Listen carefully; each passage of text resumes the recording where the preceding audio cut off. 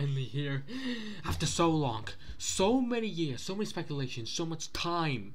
Ever since the finale of Rebels, Thrawn and Ezra have returned to us and are alive.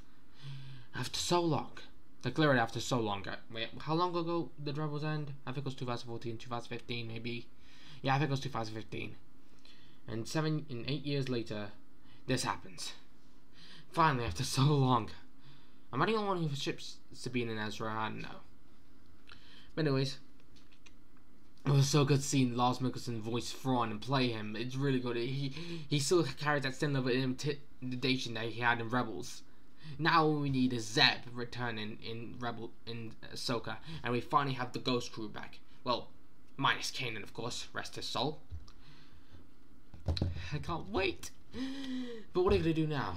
Now that Thrawn's back, it won't be long until you regain control of the Empire. And him regaining control of the Empire, we're all dead. All of us are fucking dead.